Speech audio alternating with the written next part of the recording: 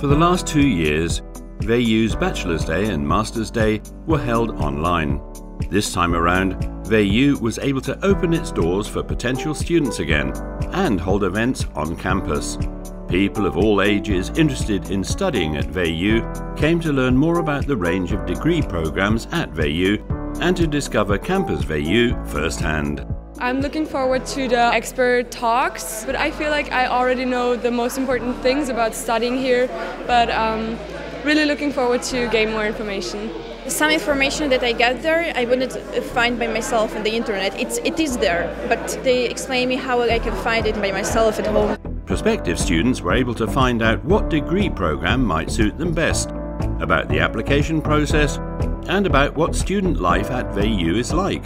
The most important thing is that people consider that there are deadlines in the whole selection procedure, and so that people register within the registration period. It's important to see where you could study, what you could do, and to get a feeling whether you feel well here or not. When you're at the campus at WU, you can feel this vibe, you can meet people from all over the world and really feel this spirit on the campus.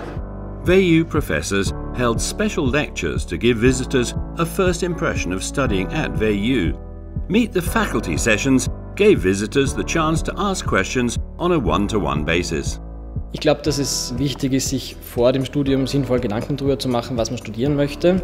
Und ich glaube, dass es für diese Entscheidung eine sehr große Rolle spielt, auch einen persönlichen Eindruck einmal gewonnen zu haben. Oh, it was a whole lot of fun. I enjoy very much talking to young people, and I think that they also enjoyed talking to me. I found the lecture very interesting.